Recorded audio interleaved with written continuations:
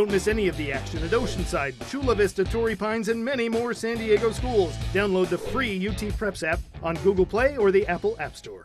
What's good, San Diego? Thanks for checking back in with SDPI. My name is Christian Pedersen here in our studio headquarters where we got hoops galore for you. We're going to head out to Rancho Buena Vista as the Lady Longhorns host El Camino. RBV playing host for their first league matchup. Those are the Wildcats of El Camino. This is Maggie Ross. She was in fuego tonight. Great game to start out the league schedule. Here Ross is going to be the assister to her sister for the bucket. That's deep right there. Erica Everhart, gentle touch off the glass for El Camino, but it wasn't going to be enough. Amizi Farrell, one step, one touch. That's all she needs. El Camino would have some scoring spurts, but it would not be enough to ever really dominate. RBV just kept piling it on. That's great teamwork right there to get it. Taisha Hill. Hey, teamwork makes the dream work. What can we say? More from Ross in the second half. Dominant presence in the paint. Kendall Crosby. The stop. The score. It's just that simple sometimes. As RBV takes their first league game. Here's Maggie Ross after the game. I think we just really wanted it. We really didn't want to lose in our first league game. Yeah, we just came out with a fire. Same gym, men's teams this time. That's El Camino in those bright yellows. They were feeling it tonight thanks to Trevor McFeely. That's a gentle touch right there. More from him later in the game, but then it became Sean Burke. Hot soup! A nice mulligatawny on the menu for him tonight. Connor Ramirez, though, would not be outdone as he helps RBV make a game of it early. Here's his buddy Trey Chomp Chomp the Gator. That's an interior. No good on the free throw later, though. Back to Burke. If you launch him from any deeper, you're going to have to put an extra stamp on it, kid.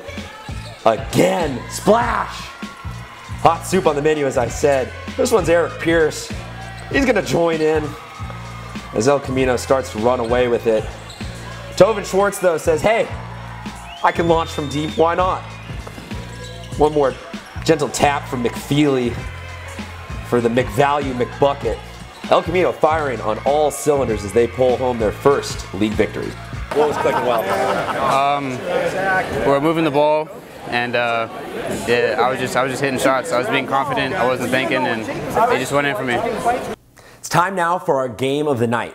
Let's head over to the lovely and talented Maddie Sinclair with more on the matchup. The game to be at tonight were the Knights versus the Tories, as La Jolla Country Day's undefeated streak is now over as they were unable to win against Foothills Christian. Check out these highlights to see how that went down. Country Day wearing that white and Foothills Christian in that night black. Country Day trying to keep that undefeated record until TJ Leaf stepped on the court. Nico Peranata, hard to say because I'm too busy watching that three. Don't just leave Alex Cho open like that because he'll just throw that three in your face. Another person to do that is Mr. Ryan Langborg. Bruce Edwards was working the interior, but that just wasn't the answer. Second half, Foothills Christian running away with it. And TJ Leaf puts the final points on that board.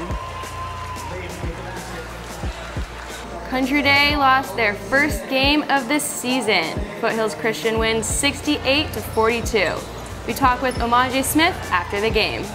Team chemistry is like pizza with toppings. Like it's just there. Like we're never really off with each other. If we're off, it's in practice, but then once in the game, we're all in sync.